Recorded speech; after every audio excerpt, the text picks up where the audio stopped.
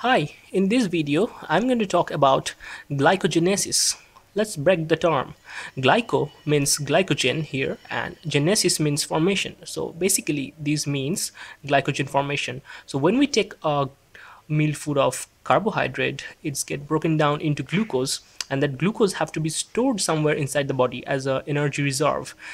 The glucose is usually stored in the liver or in the muscles, and the process by which glucose get converted into the glycogen, and that means a storable form, is called glycogenesis. So let's see step by step how this glycogenesis process occurs.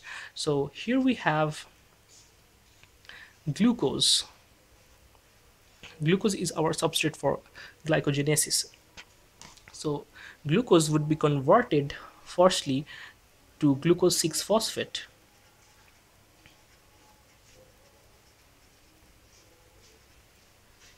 Glucose would be converted to glucose 6 phosphate, and this is a phosphorylation reaction, and this reaction would be catalyzed by hexokinase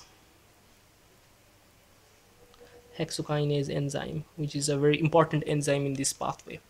Next, what would happen? Glucose 6 phosphate, now it would be converted into glucose 1 phosphate, and it's an isomerization reaction, and this reaction is catalyzed by phosphoglucomutase.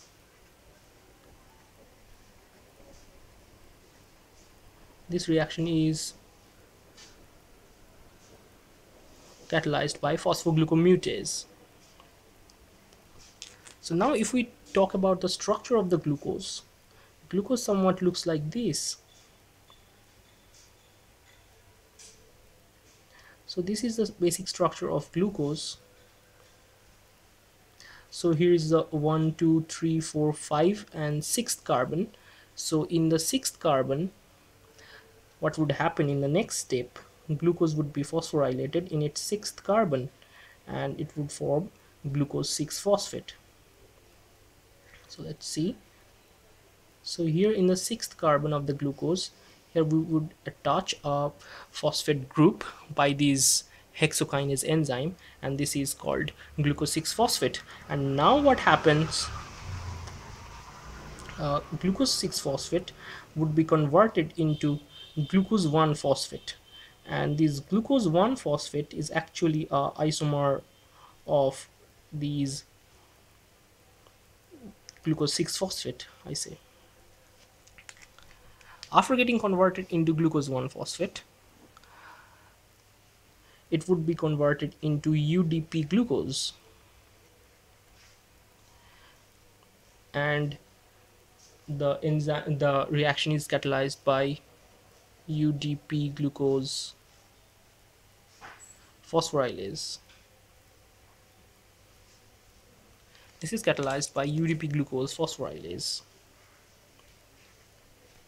So now it would be converted into UDP glucose, and UDP glucose would look like somewhat.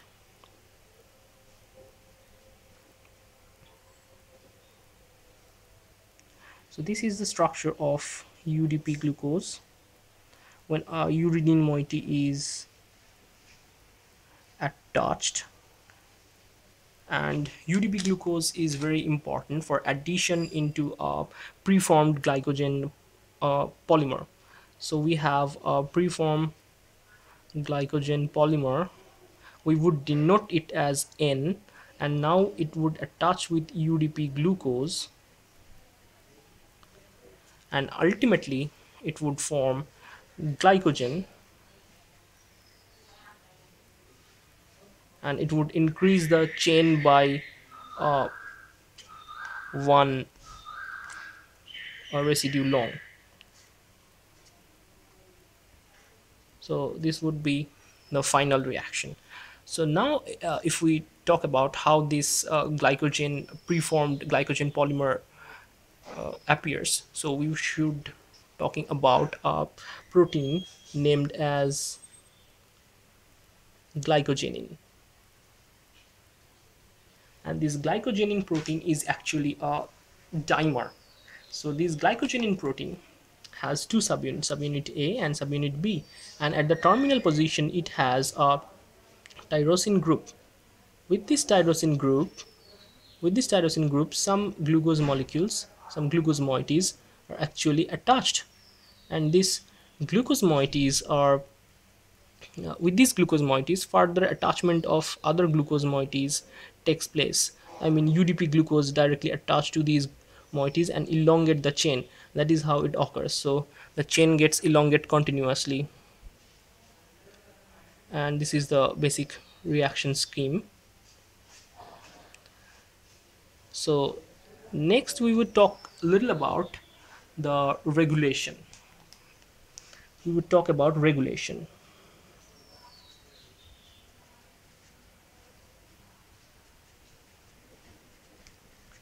Regulation. So one enzyme I want you to remember is in this step. This step is catalyzed from glycogen plus UDP glucose and it forming a glycogen N+1 residue. This step is actually catalyzed by one very important enzyme, which is a rate limiting enzyme for this glycogenesis step. This is glycogen synthase. This is glycogen synthase, and this enzyme is very important because it is the rate limiting enzyme. So this is the rate limiting enzyme in this pathway. So this rate limiting enzyme could get allosteric modification, so that we would see how this rate limiting enzyme get allosteric modification. So glycogen synthase generally have two forms. One is it has glycogen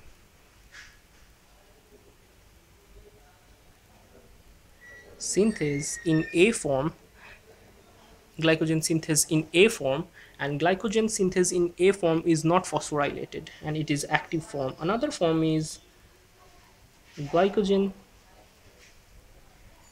synthase in B form, and glycogen synthase in B form is inactive because it is the phosphorylated version of the enzyme, and in a phosphorylated state this is inactive. So it is phosphorylated, as you can see, and this is not phosphorylated, and this is active state. So the switching between these active conformation and inactive conformation would ultimately regulate this pathway. So let's see how this pathway take place. So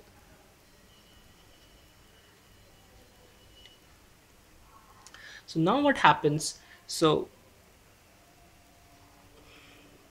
from inactive state to active state, switching is catalyzed by a phosphatase enzyme.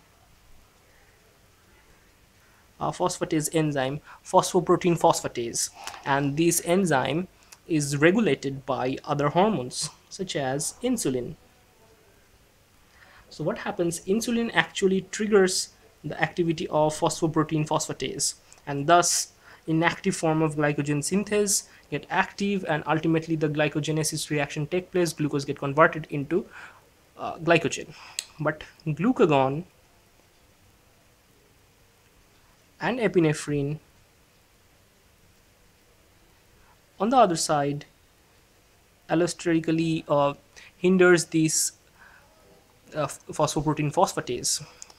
Glucose 6-phosphate also negatively regulate phosphoprotein phosphatase, and on the other side the conversion of active form into inactive form is triggered by GSK, glycogen synthase kinase. So when glycogen synthase kinase is active, what will happen? Glycogen synthase would become phosphorylated and ultimately glycogen synthase would be inactive. So insulin actually inhibits this glycogen synthase kinase. So insulin inhibits glycogen synthase kinase, so the active form doesn't get converted into inactive form. So in presence of insulin, the glycogen synthase A form, that means the active form, takes part in the reaction, and it ultimately converts glucose into glycogen. so that blood glucose level could be lowered and the glucose could be stored inside our liver for future purposes. Hope you enjoyed the video. Please like and subscribe.